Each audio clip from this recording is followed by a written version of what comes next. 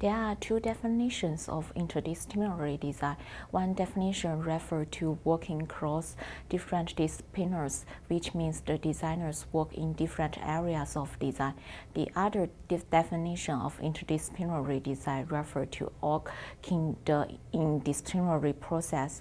In my understanding, design is not an independent discipline.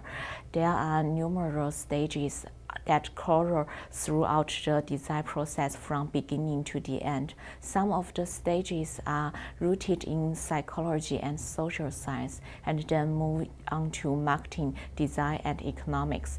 A good design work includes many different disciplines.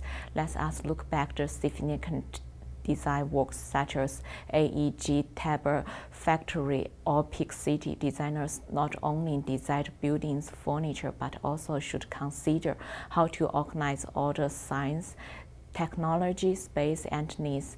Interdisciplinary design projects gather different disciplines together, and through the interdisciplinary process, projects become more functional and realizable.